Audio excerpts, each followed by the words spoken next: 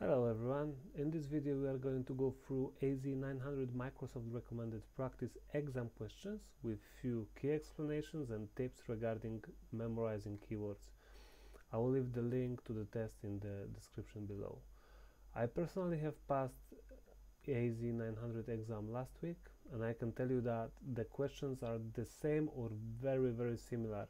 So much that I can assure you that if you are passing those practice tests that we are going to solve in this video, you are definitely capable of passing the official AZ-900 exam.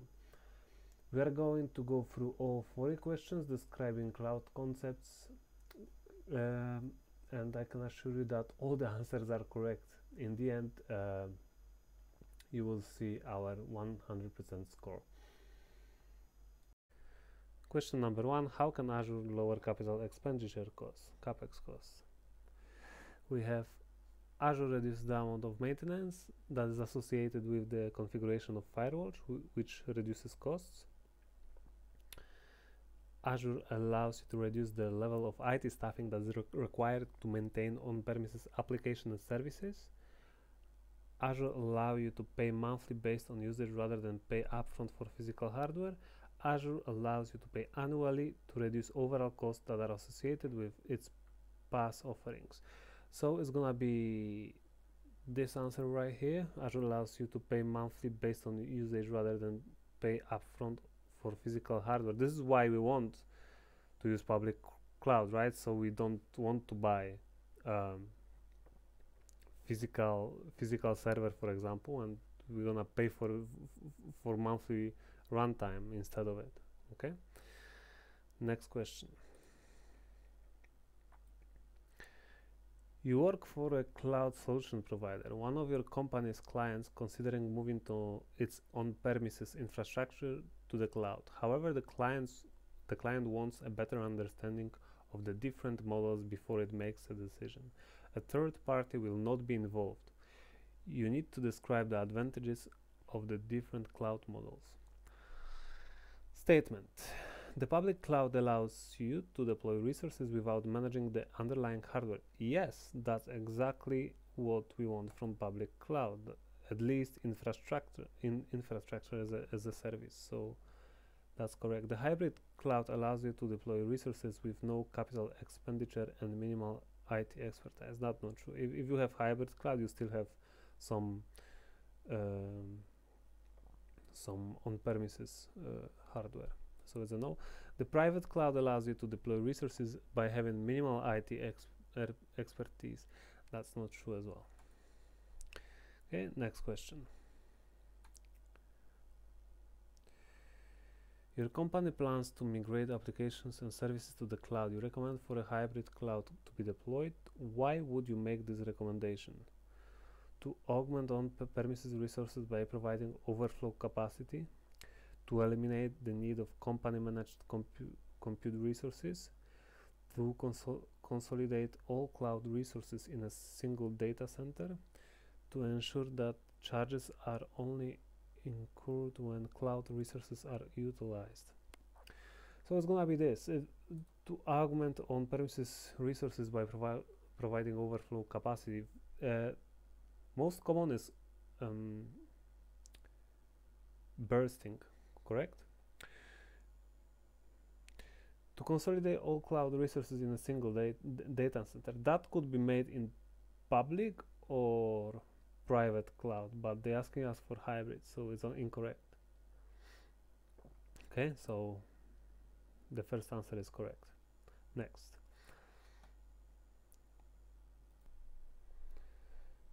You are planning to use Azure for your company's cloud infrastructure. You just learned that Azure supports software as a service, platform as a service, and infrastructure as a service offerings. You need to determine the resources that are available for each category. Which resource that each type of infrastructure make available. To answer, select the appropriate resources from drop-down menus. So let's see, software as a service. We have Outlook and SQL Server. That's obviously going to be Outlook, which is an application, correct? Platform as a service. Here we have Skype, that would be software, right? And here we have Azure SQL database? Every database in this question, when you're gonna see databases, they always are considered platform as a service. So it's gonna be this answer. Infrastructure, we have Internet of Things and virtual machine. Internet of Things is software as a service. Okay, it's considered on same level as the application. Virtual machine, yeah, that's correct answer. Okay, so that's it. Let's go to question number 5. You are asked about the differences between infrastructure as a service, platform as a service, and software as a service. You need to explain what each service type means. For each of the following statements, select yes if the statement is true, otherwise select no. IaaS allows you to rent hardware and have control over the operating systems. Absolutely true.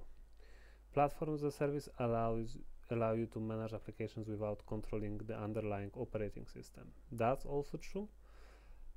Software as a service allows you to subscribe to software. True, they pretty much definitions of it. Okay, so next question, question number 6. For each of the following statements about shared responsibility in the cloud, select yes if the statement is true, otherwise select no. Okay, the customer always retains responsibility of the data. Yes, that no matter what kind of service you're gonna choose from the cloud, you are always responsible for data. The responsibility of the management of accounts is transferred to the cloud provider. That's another thing that you will be always responsible for, no matter which kind of cloud service you're gonna choose. So as you know, the responsibility for the operating system in platform as a service is retained by the customer. That's not true. If it would be IaaS, that would be retained by the customer, but in this case it's on the provider side, so it's a no. Next one. Question number 7. Your company wants to know which cloud deployment model would work best for them.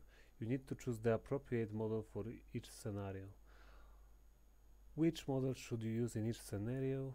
To answer, select the appropriate models from drop-down menus. Your company wants to create a virtual network with 10 virtual machines and no capital expenditure.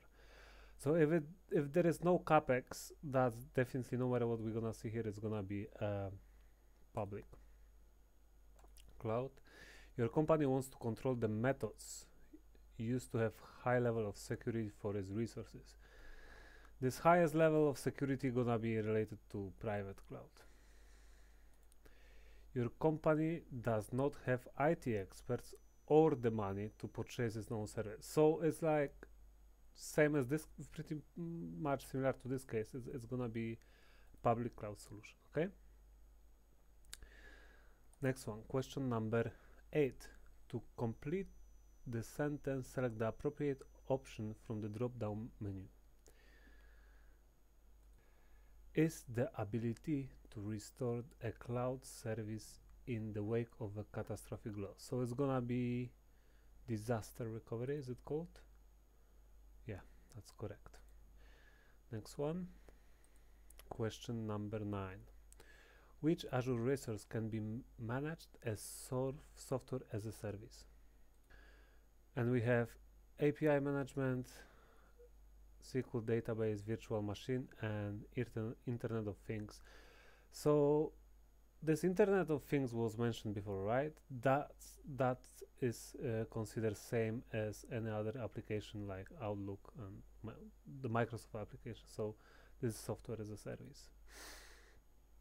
Virtual machine is infrastructure, that would be a platform here. API management as well is platform as a service. So next one, question number 10. To improve performance of a mission critical application, your organization has implemented cloud bursting. Which statement describes the benefit cloud bursting provides? So we have compute resources are distributed geographically to reduce the impact of power for connectivity failures. Additional virtual machines are added to and removed from. a compute cluster based on workload.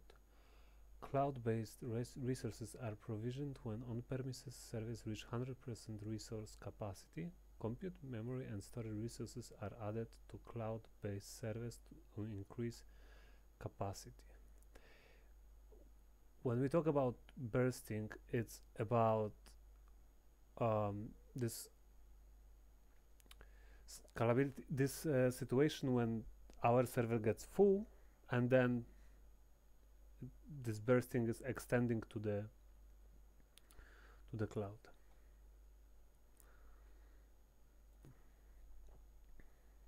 Your organization hosts its e-commerce solution on a computing infrastructure that is provided by a third-party service provider and shared with other organizations.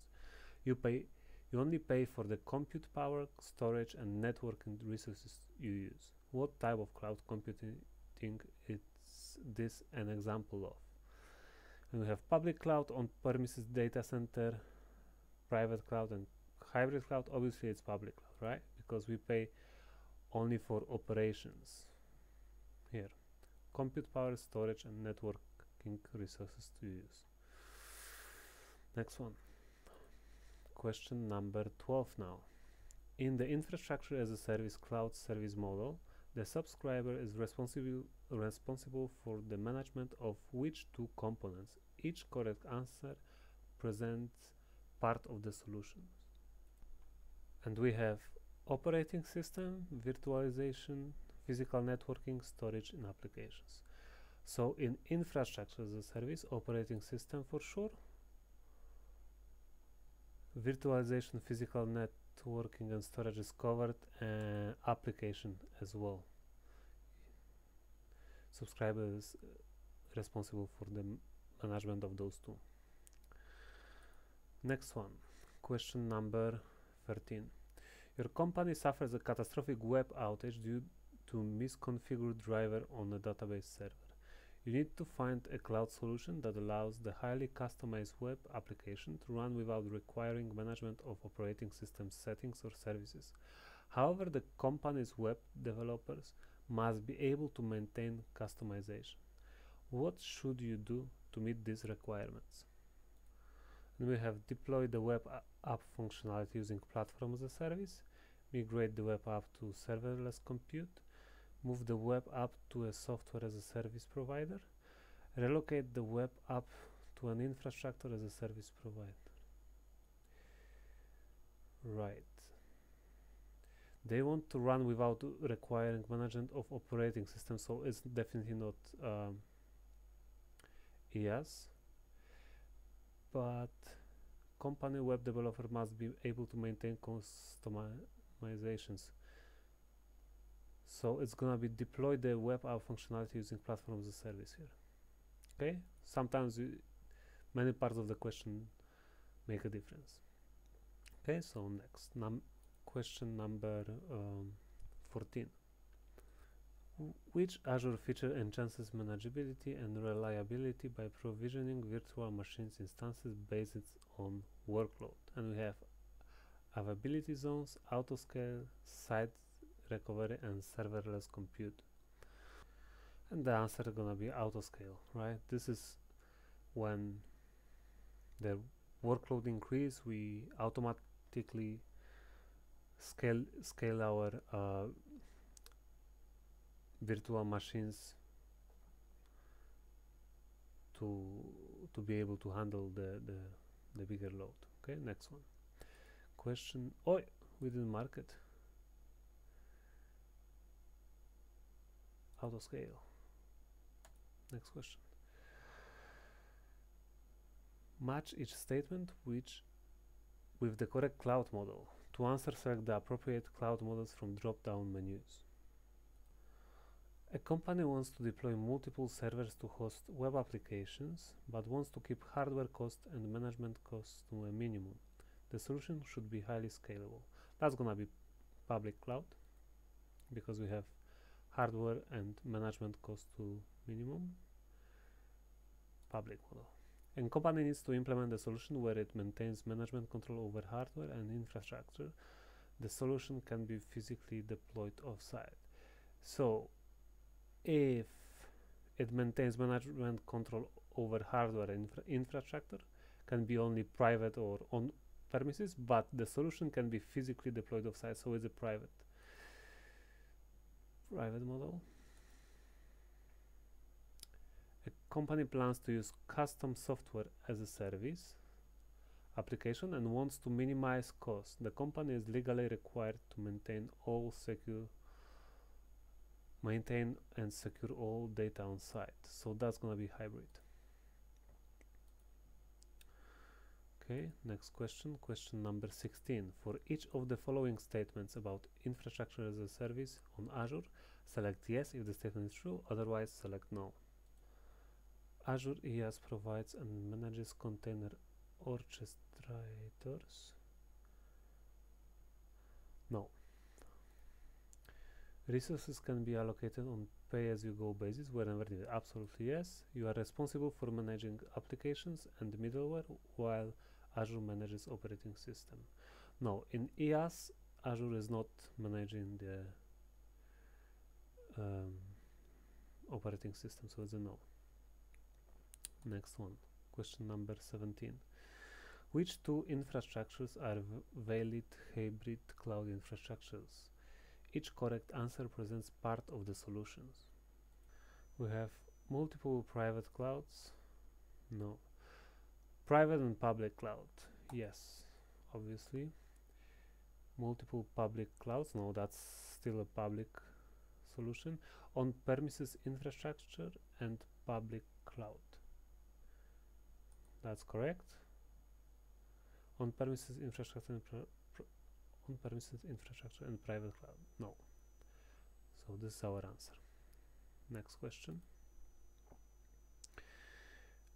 What is the advantage of moving your company's infrastructure to Azure by using a public cloud deployment model? And we have legacy applications are easier to support. There is no operational expenditure costs. The company has complete control of the resources that are used by the operating system. The company is able to scale up as needed with no capital expenditure required. Legacy applications are not easier to support in the public cloud. There are no operational expenditure costs. Definitely in public cloud you're gonna have some operational expenditure costs, so it's not correct. The company has complete control of the resources that are used by the operating system. No. The company is able to scale up as needed with no capex required, and that's the correct answer. We don't need to pay anything up front, we can only pay on the monthly basis. For each of the following statements regarding security benefits offered by Azure Cloud, select yes if the statement is true, otherwise select no. Azure Active Directory is used to manage API cryptographic keys. No, you need to use Key Vault to manage API keys. Use Azure storage encryption is enabled by default and cannot be disabled. That's correct. Azure Express Route is used to secure traffic between virtual networks. No. Azure Express Route is a private connection between your organization and Microsoft Cloud, so it's a no as well. Next one, number 20. Identify which statements accurately describe software as a service, platform as a service, and infrastructure as a service. For each of the following statements, select yes if the statement is true, otherwise select no. The service provider is responsible for all infrastructure hardware in SaaS, PaaS, and IaaS. Yes, no matter which one of those three you're gonna choose, the provider is responsible for that. Creating a virtual machine running Windows Server 2016 is an example of PaaS. No, it's example of IaaS as well, so it's a no. If that would be a container, it would be PaaS. But VM itself it's considered infrastructure only. SaaS gives you a way to give users access to sophisticated applications in pay-as-you-go environment. That's correct as well. Okay, so we are halfway so far, 20 questions out of 40. So that was part 1 of the test. We covered 20 out of 40 questions available in the bank describing cloud concepts. The other half we will cover in the next video. If you guys find it helpful or have any questions, please let me know in the comments below, so I will continue making content that will help you to pass Azure exams.